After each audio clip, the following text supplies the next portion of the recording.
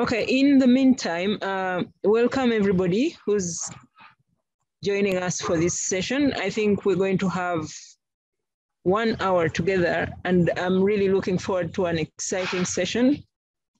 I'm glad that there's quite a number of people who are very excited about learning about FRNs in the landscape and territory level.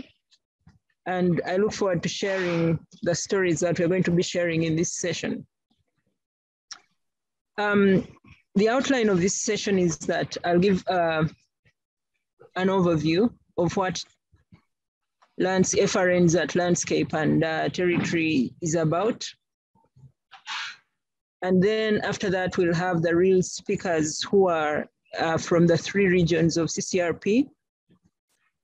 That is Steve Vanek from the Andes, once he joins us. Then we'll have Angela from Eastern and Southern Africa.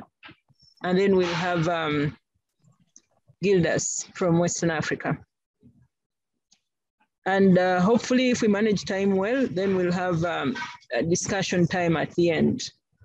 But during the discussions, I invite you to post your reactions and your questions in the chat as we continue, and then we'll see how we deal with that towards the end.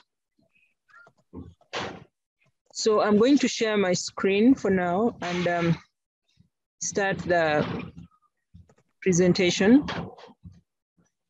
And let me know if you can see it. Just,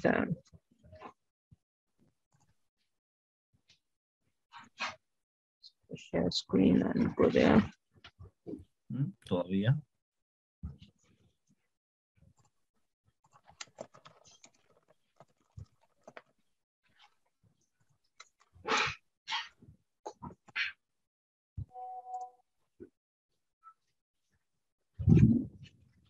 Can you see it? Still on its way? Yeah. Yeah. Sí, se ve. Okay, I want to take it at the beginning.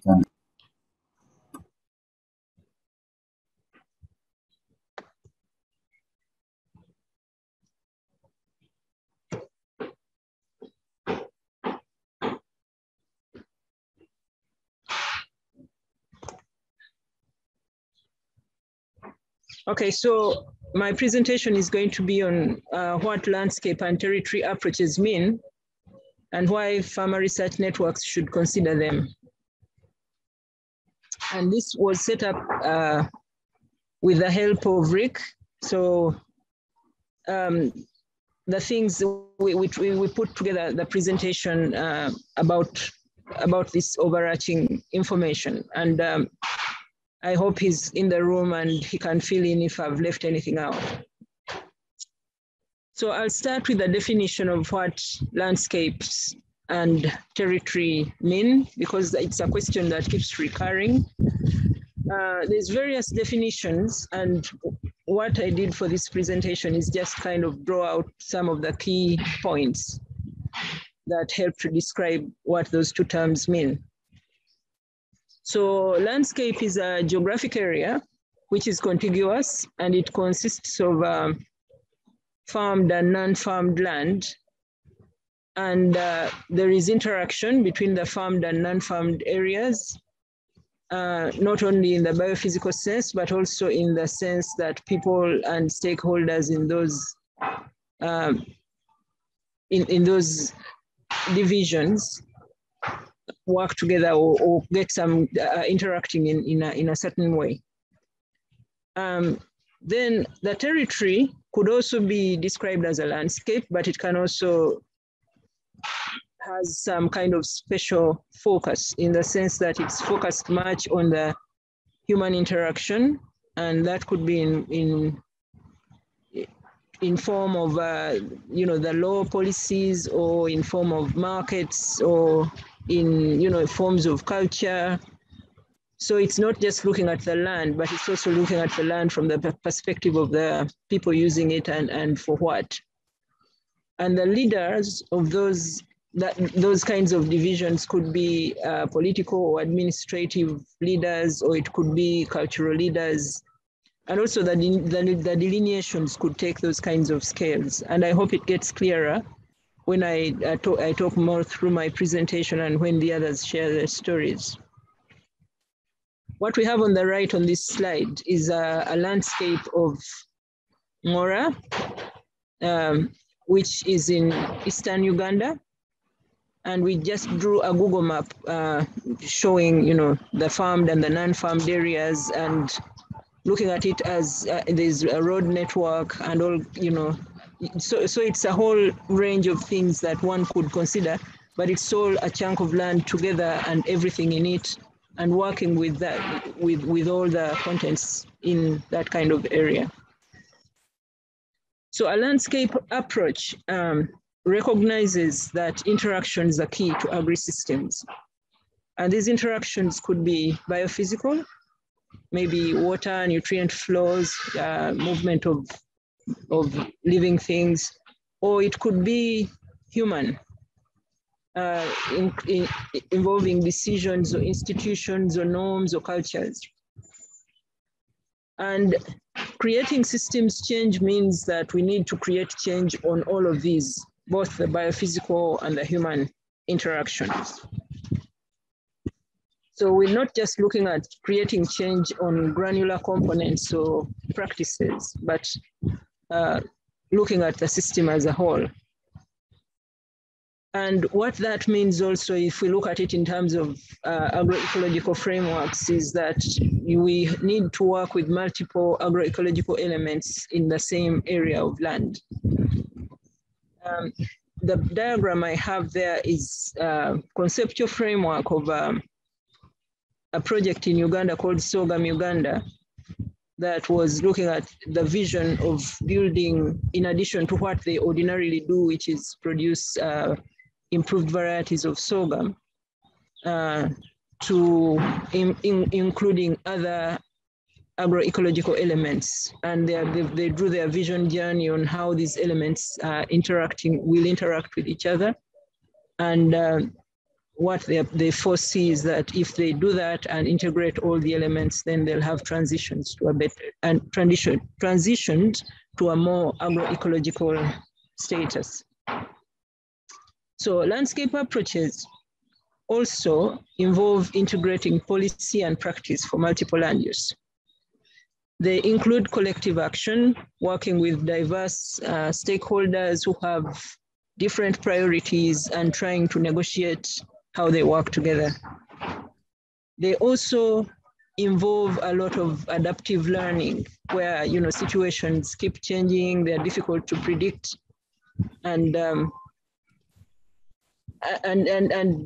whoever is leading such projects just needs to be ready to adjust as needed.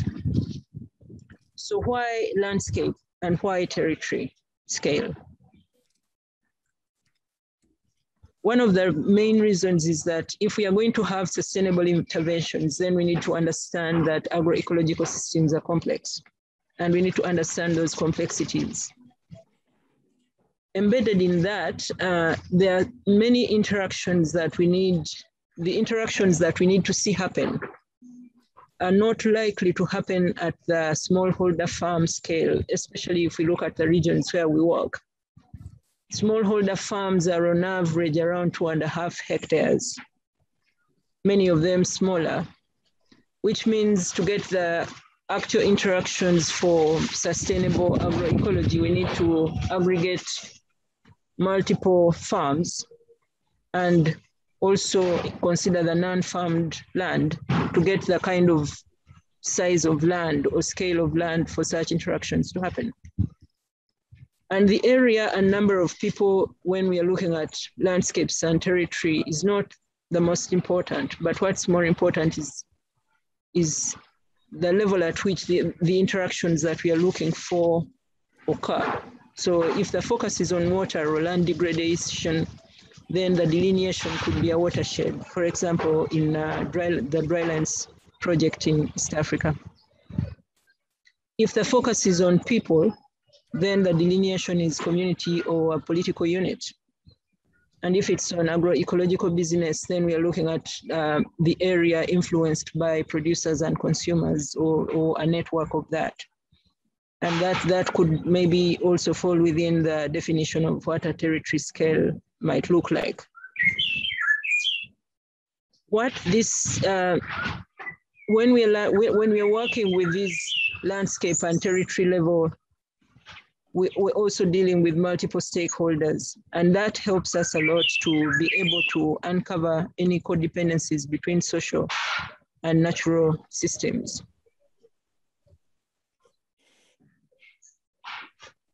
Now, demonstrating agroecology at these levels is very important, and it's something that CCRP needs to consider.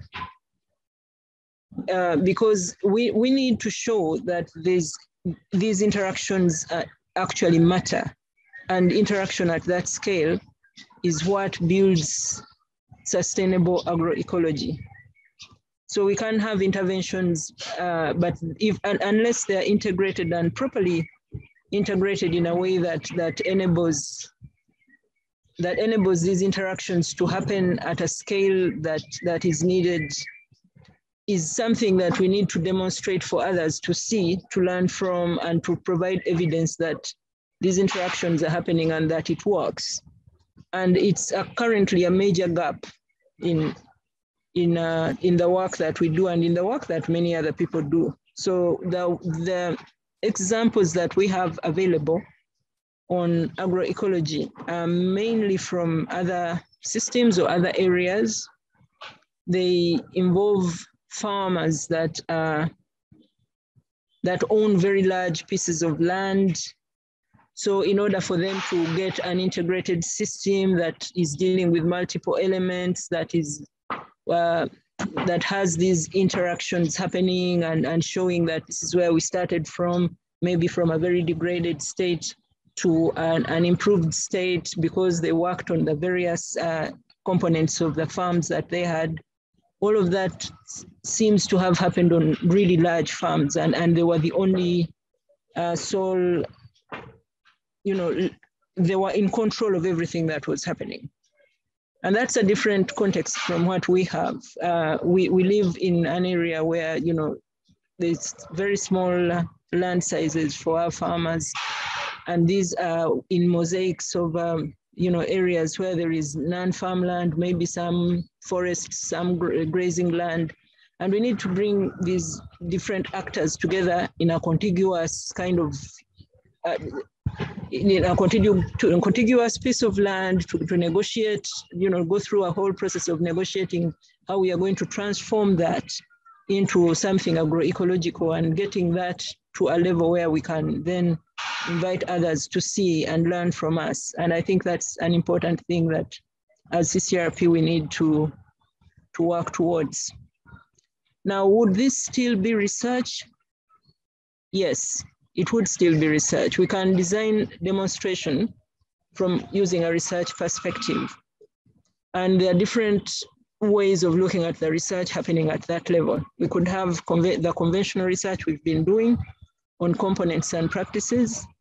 We can also have action research where we try, monitor, observe, adapt, and try again. And we can also design research that is tracking and describing what is actually happening within the system. I'm trying to move to my next slide and it's not moving. I think it will eventually.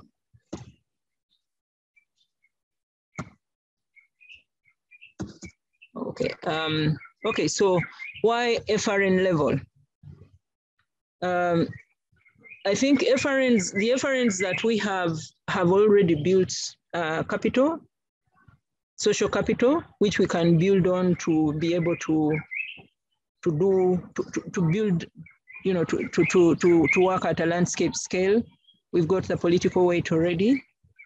However, the FRNs would need to change their approach. They would need to include a variety of stakeholders. They would need to be able to review what has made systems and the approaches that have led to systems and landscape change.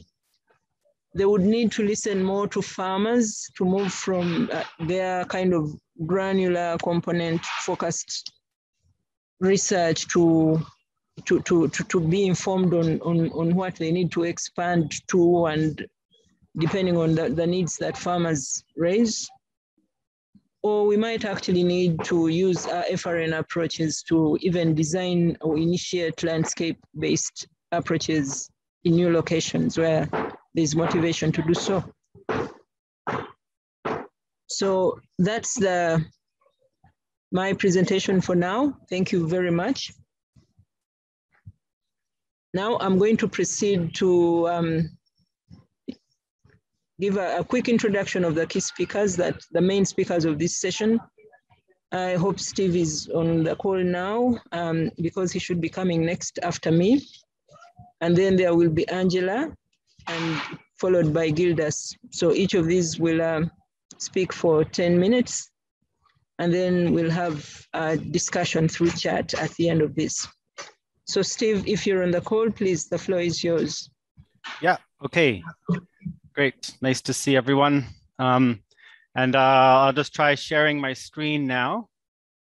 Is that right? Can I do that? Oh, okay, can you maybe unshare your screen? Great, wonderful. Yeah. Wonderful, got it. Yeah, that's fine. And hopefully I'll have some luck with the slides advancing. Sometimes there's some challenges there. Okay, great. So I hope that now you can see my presentation. Yep. Yeah, great. Okay, good. So this is a presentation that I'm undertaking with Raul Canto, who I believe is also here. He works with Yanapai in Peru, in the highlands of Peru, and we have been pursuing this project together for a number of years. And I'll just be starting, and then I want to really open it up for Raul because he knows a lot more intimately some of the aspects that I'm going to talk about with the specific cases. What I want to say, I guess, is maybe in contrast to what you were talking about, Sara, that Andean farmers and what we've learned about that much more deeply, even in these last years with the project, is that they're really thinking and managing in terms of landscape. So maybe a key difference there, or a key factor, is that there's a lot of community-owned land within these territories. So they really are almost like a community landowner, which manages a whole territory. In many cases, not in all cases, right? There's a lot of diversity within the Andean region. And that the territory is more than just the fields.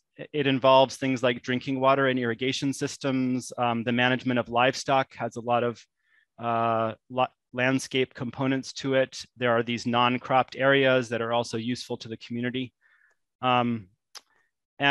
Importantly, these different elevation zones, which in the Andes are really important for producing different crops, and even high elevation pasture, which is kind of used as a forage resource.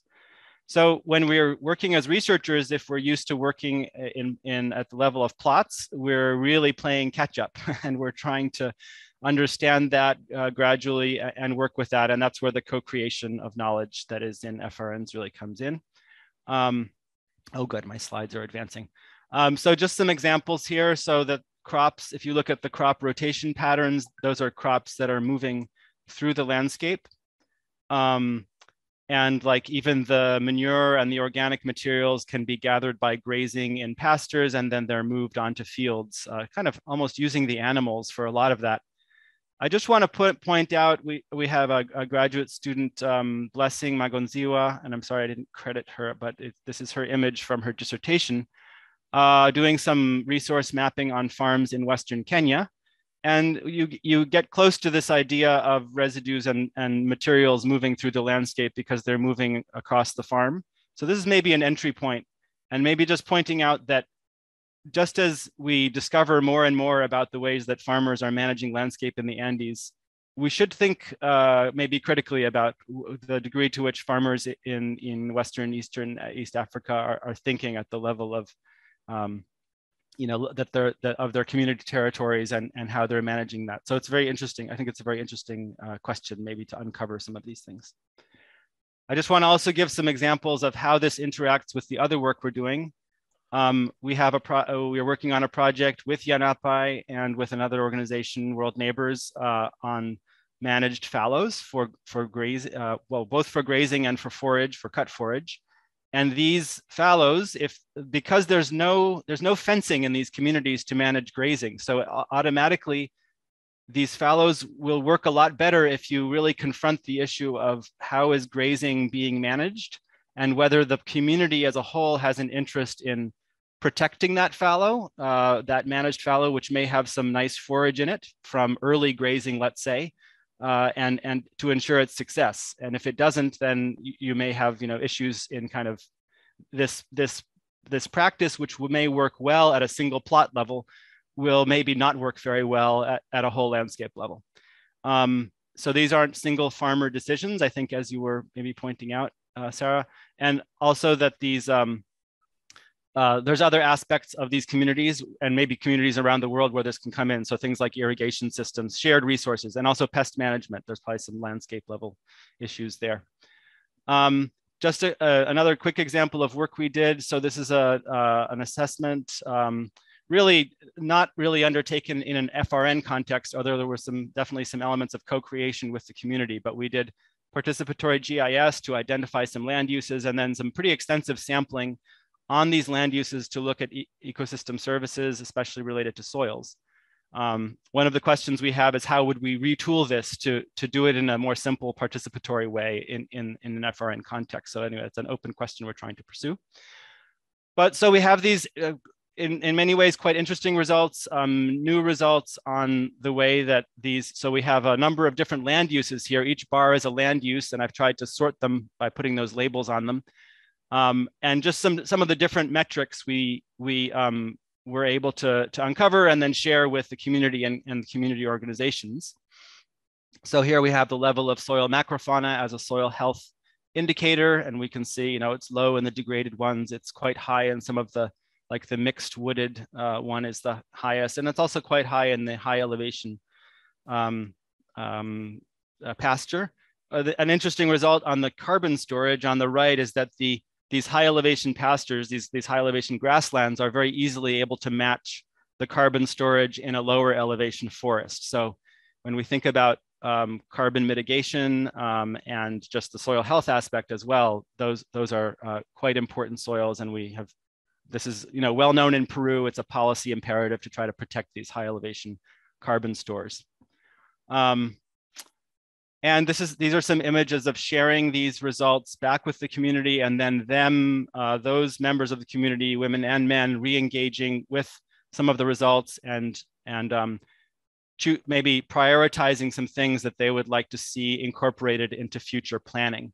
And an important thing here is that these communities, they have very, I would say, quite strong organizational structures and planning that revolves around landscapes, land use rights, things like this. I'm going to try to finish up quickly because I want Raul to come in on, especially on these this last set of slides, and share as well. And another aspect that we're exploring and is deepening within this project, and I'm sorry for a lot of the text here, all the text, but that there are efforts outside of our project to engage in regional planning at the level of what are called landscape reserves. These are kind of protected areas, but they're not really protected because they're very, very much inhabited by farmers. So the idea is to do some landscape level planning, and that this involves some things even like protecting urban water supplies for cities that depend on their water from these areas, biodiversity, markets, which I think Raul is going to speak to.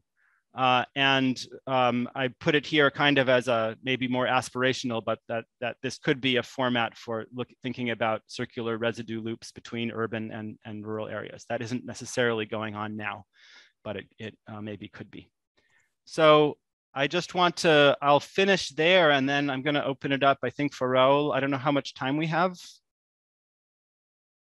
Yeah, just go ahead, Raul. I think they'll let us know when we're done. Adelante, Yeah, Raul. 4 minutes. Muchas gracias con todos y todas. Muy buenos días y buenas tardes con nosotros, compañeros y compañeras. Sí, solamente para complementar a lo que mencionó Steven, en principio nosotros como investigadores muchas veces partimos de lo que es nuestro interés, ¿no? Entonces, Mucho nos gustaría trabajar todo esto con una visión de agricultores, o sea, la visión integral o la visión holística que tienen ellos. La simplicidad va más de nuestro lado que de los propios agricultores. En ese sentido, estas experiencias, digamos, acá en los Andes, es muy importante e interesante a la vez porque estas distribuciones de las tierras generalmente están a cargo de las comunidades campesinas, que son reconocidas para el manejo y uso de esos territorios. Es así que ellos hacen una distribución del uso del paisaje. Para algunas instituciones públicas, algunas veces el tener un terreno en descanso o en recuperación es un terreno en abandono y hay muchos conflictos con las empresas mineras, ¿no? Que por un lado dicen que eso está en abandono, mientras que para la comunidad es un territorio que está en descanso, en regeneración. Y la regeneración no es corta, ¿no? Sino es una regeneración que se dan en mediano y largo plazo, hablamos de 5 a 10 años.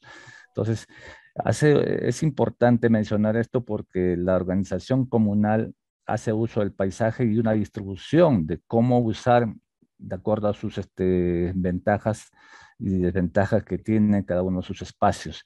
Y al mismo tiempo también hace uso del tiempo, ¿no? Del tiempo, para mencionar en qué momentos se hace agricultura, en qué momentos se hace ganadería, en qué momentos se hacen diferentes otras prácticas como son talas, reforestaciones.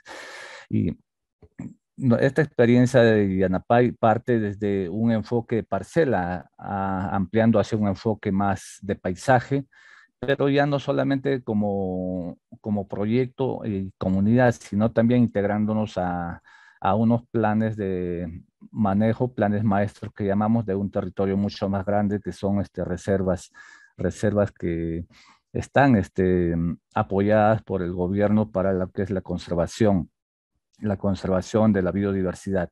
Y dentro de ello ya se hacen planificaciones conjuntas, un plan participativo en el cual intervienen comunidades, gobiernos locales, instituciones públicas y privadas, organizaciones de base para conjuntamente con ellos elaborar estos planes de maestros en el cual se determinan actividades a mediano plazo. Estos planes son renovados cada 5 años, en el cual nosotros como proyecto también incluimos nuestras investigaciones en los componentes que nos compete como proyecto. Es así que se hace un trabajo mucho más articulado y también se hace uso de fondos del Estado y también de la cooperación. Y creemos que este es un espacio muy importante para lo que es la sostenibilidad de de todos estos procesos de transiciones agroecológicas. Creemos que nosotros como proyecto somos aves de paso, estamos un periodo muy corto y nuestra intervención es muy focal, pero vinculándonos con estos esfuerzos ya en manejos de reservas o de áreas protegidas, podemos hacer que estos esfuerzos sean más fructíferos, en el sentido de que también otros actores, otras instituciones, las mismas comunidades puedan escalar lo que se ha ido logrando. Es así que nosotros estamos vinculados al plan maestro de la área de conservación regional Huaytapallana, en el cual estamos trabajando con las comunidades desde la parte agrícola, pero también incorporando el proyecto, por ejemplo, el de descansos mejorados, justamente poniendo coberturas en áreas donde han sido trabajados con agricultura y tomando en cuenta esos descansos que consideran los agricultores necesarios para la regeneración. Entonces, todas las innovaciones tratamos de encajar dentro de lo que es el sistema de manejo local que existe. Entonces es importante lo que mencionaba Steve, que el control social que tenemos, eso es clave porque se respetan las normas, los acuerdos que hay internamente y si una innovación se quiere escalar, tiene que estar inmerso dentro de esa estructura social que ellos tienen para pensar en una sostenibilidad o la aplicabilidad de una nueva innovación. Entonces, es un proceso muy interesante, pero también que va más allá de lo técnico, ¿no? Implica mucho más de cómo articularnos, cómo hacer esta incidencia de lo que estamos trabajando, cómo los agricultores también se comprometen y y deciden enrumbar en esos nuevos caminos, porque si no hay decisión local, creo que desde afuera es muy poco lo que se puede hacer, y es importantísimo trabajar con las organizaciones, desde lo que es la sensibilización Raul, y la can you please visibilización y wind off valoración de lo que because the existe time como is running out? conocimiento local, Raúl, ¿no? están Entonces, diciendo creo que tiempo. esa es la base para estas transiciones agroecológicas. Eso es lo que quería, creo que me he excedido en los tiempos, pero es importante mencionarlo. Muchas gracias. Gracias, Raúl. Thank you very much. Okay. Thanks, Sarah. Thank you so much, and my apologies for interrupting. Can we move to Angela for Eastern Southern Africa region? Thank you so much, the team from Andes. Please feel free to put in your questions, comments, reactions in the chat. Go ahead, Angela. Thank you. Thank you very much, everyone. And I am going to talk on the botanical side of the agroecology and how it contributes at the landscape scale. And is it me sharing? Yes. So I'll speak on three main aspects that we feel are the evidences of botanical use and its success in pest management, but also as contributors to landscape-wide actions. And one of the aspects is on-station and on-farm pest management approaches, but we have adoption and knowledge dissemination, but also we have botanicals that are being seen as useful not only in pest management but in other farming systems improvements. So these are evidences that we have seen from farmers and from our own research on station and also on farmers' fields, that repeated use of botanicals actually on a weekly basis, as we have been doing, are showing us that botanicals can work actually much better than untreated, sometimes would work as better as synthetic pesticides. And therefore, this to us is a starting point of wider use of botanicals, because then this helps in the pest management, not only in some few localities, because botanicals are found actually in diverse places. They are different species with different range of activities that would work in different crops, in different kind of pests and diseases, and that would be used quite widely. So this is one. But speaking about botanicals themselves and regarding the diverse use of it, we have had an opportunity of working with farmers on this.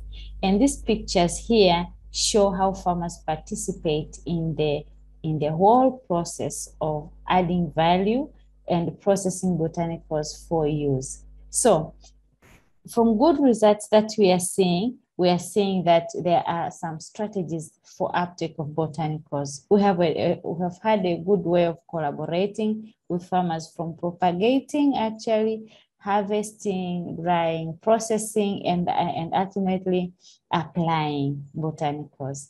And this is also paving ways for further prospects, because having powders gives a notion that at some point we would pack this and store it, but also sell at some point. So there are a number of actions that are helping us to widen the scopes of using botanicals, not only from the fields, but expanding to the landscapes.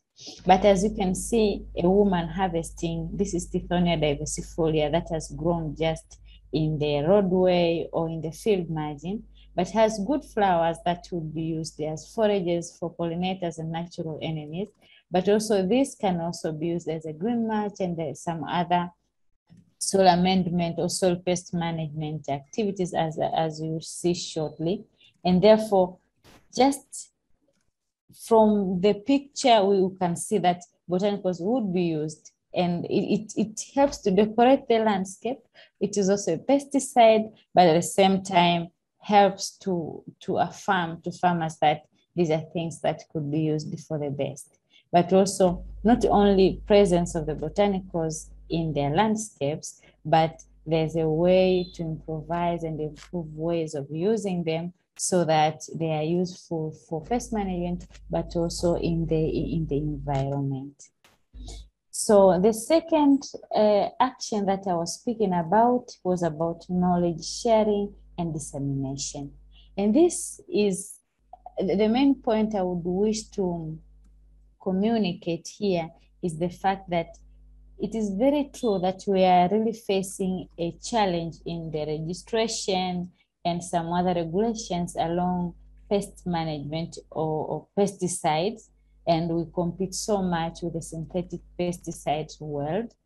And in this case, how much as the botanicals are seen as an alternative, they face a certain big challenge. And the only way I think and I believe can help us through is to increase the critical mass of people who are using the technology, who appreciate and who are activists in using it, so that we have a wider use, and therefore we have people at the back as a backup when we go forward, or we go together trying to advocate for, say, policy reforms and some other regulation flexibilities that would suit sustainable pest management approaches. So this gives us, we have done a number of these, not only to farmers. Down here in my down left side of the picture shows farmers trying to share feedbacks and discussing ways forward in using botanicals. But on the other side, we see with the farmers and researchers trying to work together to mix up botanicals, learning do's and don'ts of botanicals, learning local ways of understanding botanicals, as well as the scientific ways of understanding botanicals, and hence coming together to have common understanding on what we are doing, how best we have to do it. But in the other picture on my top left again, this is somewhat an international intervention. Here I was presenting in the FAO forum. And so it is also a way of inviting and involving stakeholders, bigger stakeholders and the other stakeholders, in a way that we have all together, as I said earlier, a critical mass of people, users, of people who understand about botanicals. And I feel like this may take long to let a lot of people, a huge number of people from different capacities come together and understand and get convinced to have a sustainable pest management. But I think it will result in an easy way of penetrating through policy reforms when we have everyone in the same page with diverse but collective actions. So the next step, the third point that I was meaning to speak about, is botanicals that is not only used for pest management, but also could be used for other farming system actions. For example, here, these are Tephrosia vogeli shrubs in the farmlands, and farmers are using this. Our project is in a place where there's a high banana cultivation activity, and they are really disturbed by mole rats. And one of the good repellent for mole rats is Tephrosia vogeli. So when they are planted, then the bananas are safe, but at the same time, they're used for pest management. But we were like to visit farmers at some point, and they told us that in the places where they planted huge amounts of Tephrosia, at some point, the soil was much better. And therefore, these are the areas that previously they were being cultivated with coffee. And there's no coffee anymore now because the soil is not as good, but also the pests are disturbing, and therefore coffee has disappeared with time. So they would wish to reintroduce, because they're feeling and they have tested that Tephrosia would also be used for some borers in coffee, but also the soil is good that they can reintroduce coffee, but they're also And this shows quite clearly that the frost, of course, being a legume, is also good for soil improvement. And therefore, all these things show that at least botanicals in the landscapes are used for more than one reason. And this, when understood and taken up quite well and positively, is actually a very good contributor to landscape management. And so we have our prospects. Our prospects are that moving forward and also contributing to increasing attention, increasing usability, and increasing a number of actors in the pest management approach, we have now working on soils, trying to check on soil-borne pests and diseases. We have a PhD student now who is focusing on that, but also our second year of activities in the project, we are trying also to check on soil pest and diseases management and the contribution, looking now quite closely on the contribution of botanicals for soil pest management and soil improvement. So we'll look at green mulch, we'll look at above and below ground ecosystems, and also the potentials for botanicals in soil pest management. But also of importance is another area of local commercialization. I was mentioning earlier that now that farmers can go up to making powders. Angela, are you about to finish? Yes, this is my last slide. Yeah. Great. So okay. Now that farmers can make powders, they can pack and sell some botanicals. So we are thinking about local commercialization avenues.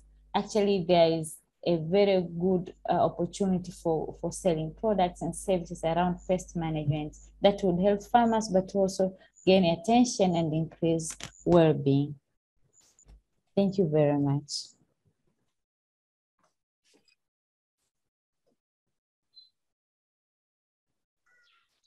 Wonderful. Thank you very much, Angela, for a very good story from Eastern and Southern Africa. Again, I invite comments. I can see there's already discussions in the chat, so please have a look there and continue the discussions. Gildas, welcome to the floor.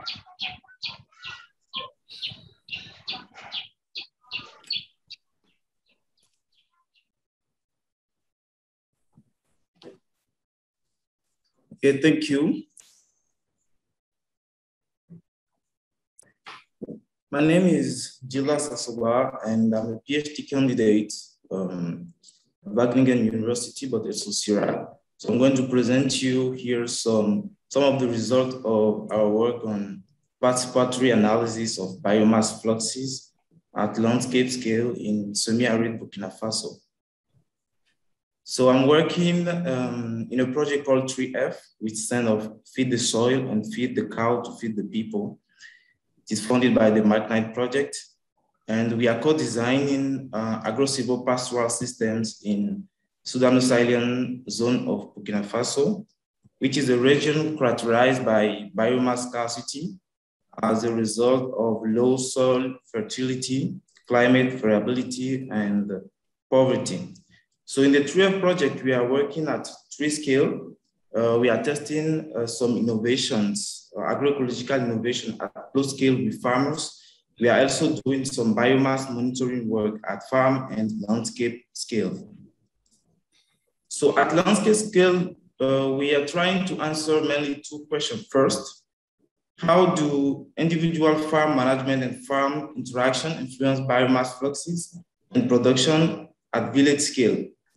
Second, what are the impact of plot-scale agroecological innovation on biomass production at farm and village scale? So we adopted the methodology in 3 steps. The first step is really about diagnosis that we did with farmers. It was a participatory mapping of the 2 villages in which we are working, which are Yilou and Tansin. So we did a participatory construction of those maps, identification of infrastructure and major land use type in the villages, And we also validated these maps with farmers, including local authorities. The second step was the evaluation of spatial distribution of shrub and trees biomass. And for that, we implemented an inventory of shrubs and trees diversity and biomass in Yilu, using a regular grid with a 1 kilometer by 1 kilometer resolution. And at each node of this grid, we installed a 50 meter by 50 meter plot to investigate both the diversity of shrub and trees, but also the biomass, the woody biomass that was there. Interestingly, a similar work has been also done in the same village in 2014. So what we did is that after having our data, we later compared the data in 2014 with the data that we got in 2020. And additionally, we added an individual survey to explain the dynamic of woody biomass in the village. And finally, we use remote sensing data, so optical and radar data, as well as machine learning algorithms to estimate spatial distribution of shrubs and tree biomass at village scale based on the inventory data. So the last step of our work is mainly about companion modeling, which is a mixture of serious game and agent-based modeling. So we co-designed with farmer a serious game based on farming system data that we collected and farmer feedback to simulate farm management and interactions. And this game has been used now and served for the development of an agent-based model to explore biomass fluxes and production at plot, farm, and village scale. The data that we also got from participatory mapping and also the shrub and tree biomass has been included in the development of the model. So for the result, the participatory map that we validated with farmers, you can see that this is the map of the first village. It's called Yilu.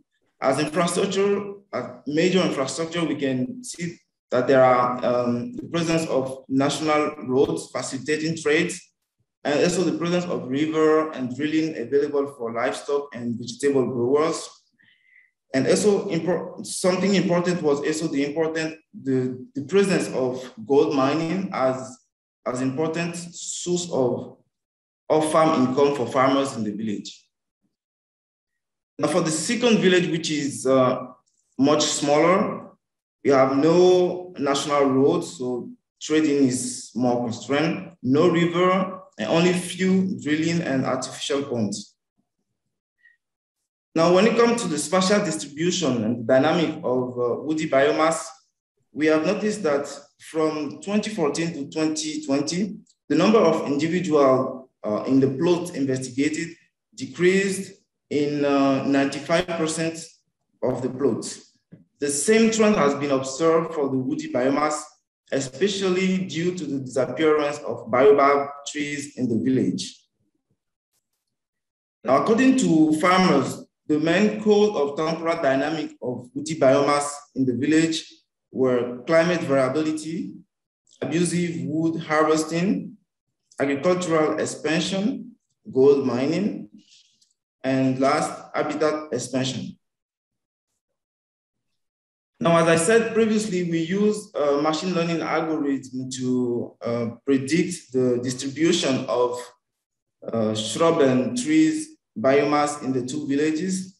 So the image at your left is for the village called Yilu, and the second one is for Tansen, which is a smaller village. And you can see that in Yilu, the spatial distribution of woody biomass is much more important, and the availability too, compared to Tansen, which is more constrained and dominated in terms of land, it is constrained and dominated by cropland. So the model that we have developed in Yilu, we use it to predict the biomass, the woody biomass in Tansen, but we also did another inventory in Tansen, just to further validate the result of the model. And we can see that in the major land use of the village, the model estimation were close to the observation, except for the woodland where the model tend to underestimate woody biomass.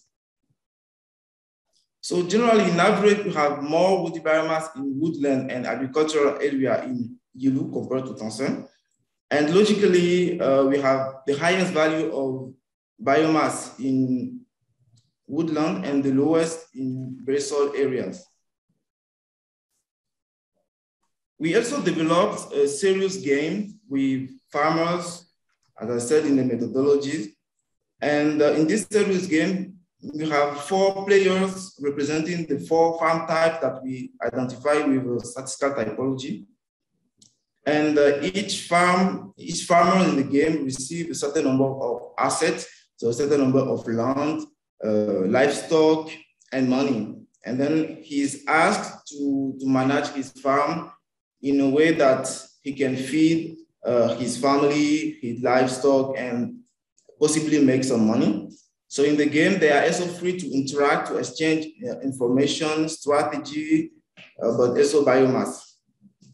So the game is helping us to better understand farm management strategies and determinant of collaboration between farmers.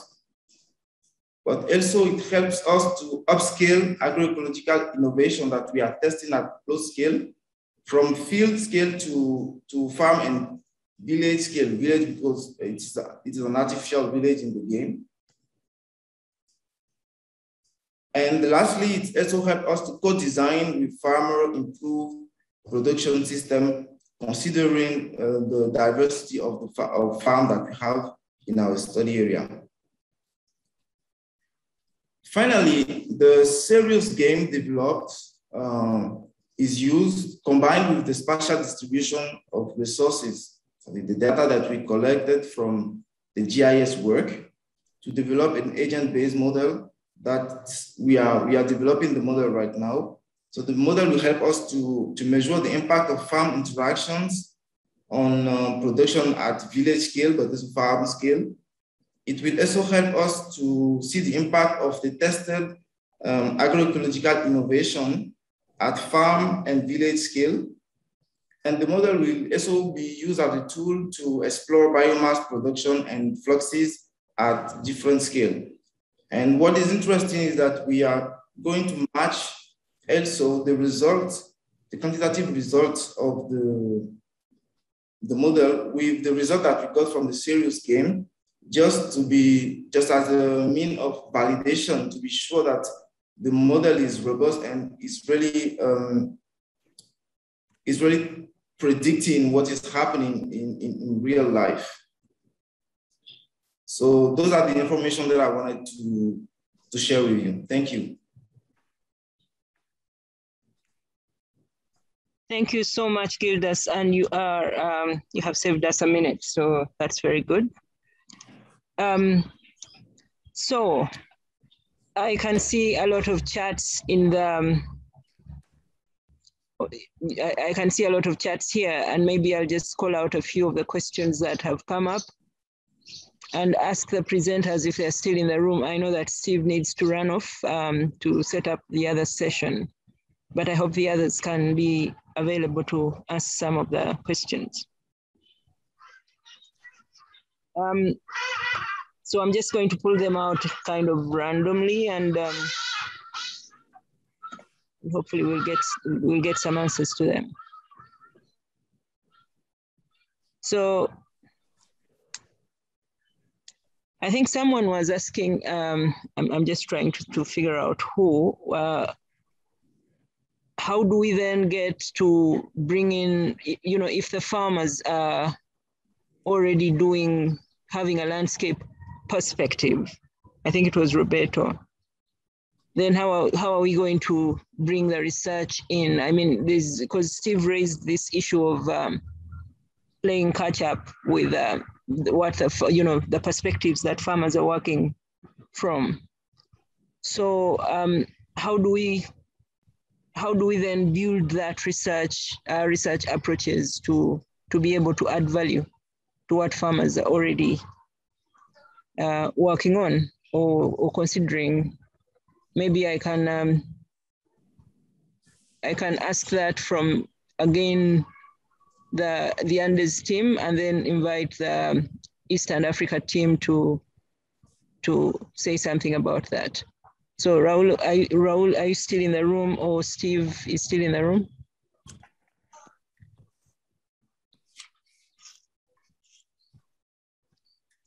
Raul, do you want to go first?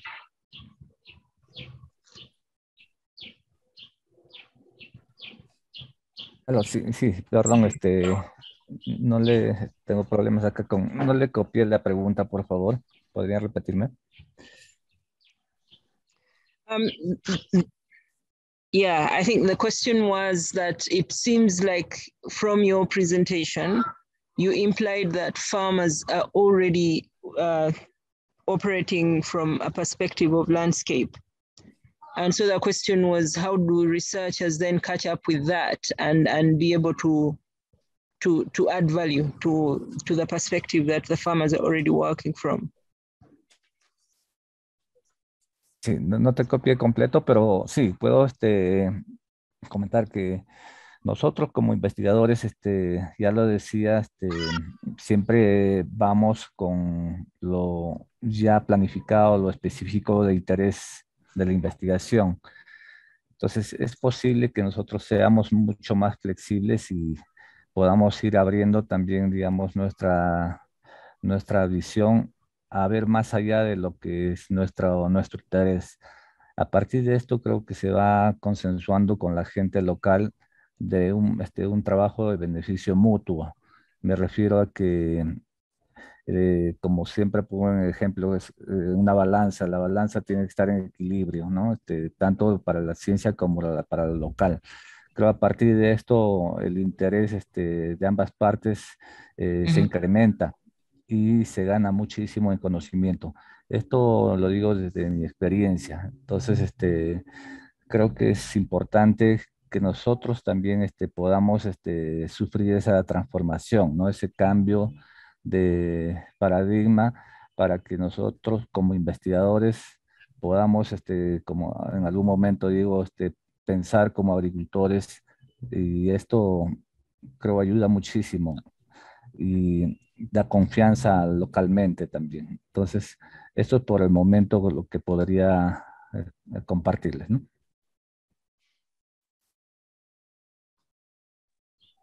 Thank you very much, Raul. Any comments on that same question from West Africa?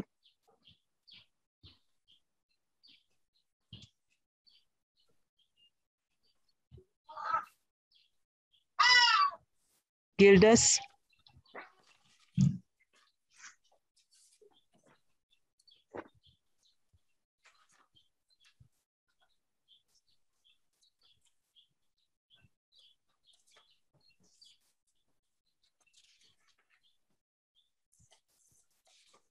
Gildas, any comments on that very same question if you're still in the room?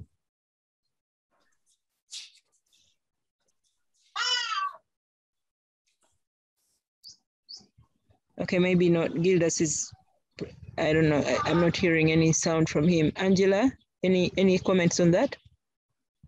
Yeah, my comment is somewhat similar to what has been recently been said. Like when we say that researchers should at some point think on the farmers, put themselves in the farmers' shoes. But what I would think is what we need to be doing is to clearly set out plans, have a mutual understanding, have commitments shared, apparently, so that when interventions are done, we get each other's standpoints in a very comfortable way, in a very committed way. And I think this brings more, even confidence among farmers. I'll give an example from the site that we are working, that there has been somewhat a traditional research sort of way of doing things, and which putting farmers into a position where they will listen to what farmers say, or what researchers say, and things like that. But when there's commitment, there's a clear understanding of what is at hand, clear and mutual agreements of what is to be done, I think this should be a way forward. Great. Thank you very much, Angela. Thank you, everybody who's been in this session. We've come to the top of the hour. I hope we've all got something to carry away with, carry away from this session. Thank you very much. See you in the next sessions.